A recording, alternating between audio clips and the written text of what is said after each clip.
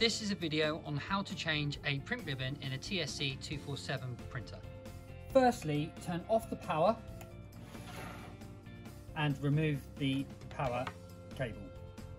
Remove the printer from the printer stand, like so.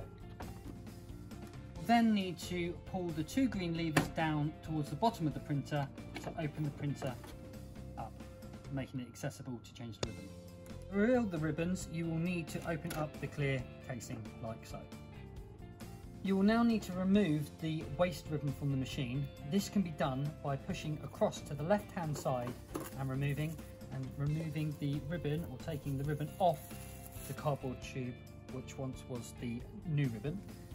Once you've done that, please do not throw this away. You will need to remove the plastic centre core, or what we call the spool, and keep that for the new ribbon. We now need to remove the cardboard tube that once had the new ribbon on it, and this will now become the take-up or the bottom roller for the waste ribbon to roll onto once we install the new ribbon.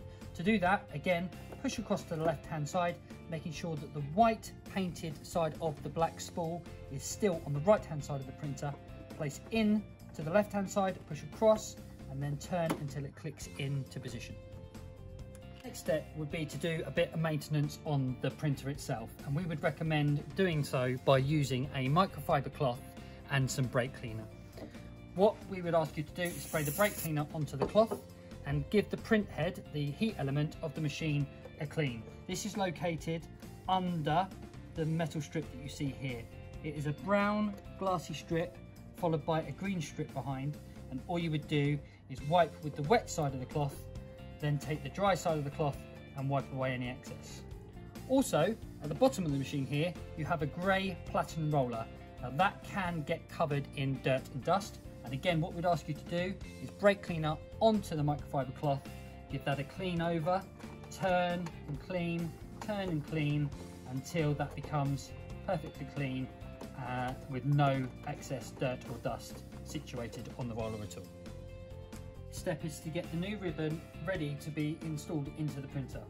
Firstly, remove the cellophane plastic wrapping from the ribbon itself.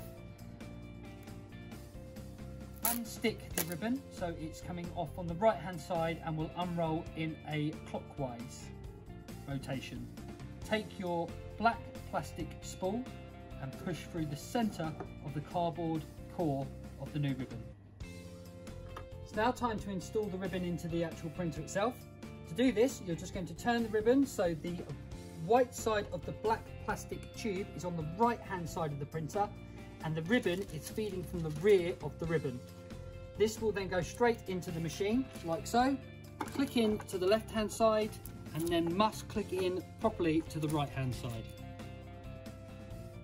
To complete the ribbon install, what you will now need to do is just take the clear cellophane protective wrapping of the new ribbon that we've just installed, and locate that nice and straight onto the bottom take-up waste ribbon spool, and turn the right hand side of the spool into the machine.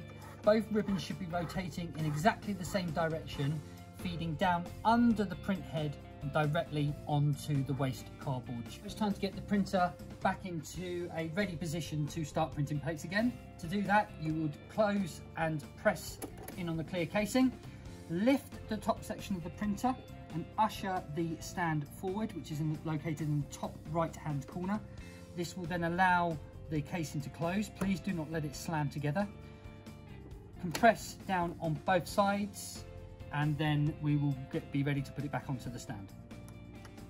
Now it's time to put the printer back on the stand. All you will do is lift the printer, locate the bottom lip into the bottom section of the printer here, and there is a hook on the back which will go over the back of the actual printer stand itself. And it will just sit on like so. Next step is to reapply the power to the printer. By doing this, make sure that the printer is still in the off position. Put the power into the socket and switch the power on. It will then go through a startup process of an orange light and followed by a continuous green light, which indicates that we're ready to print.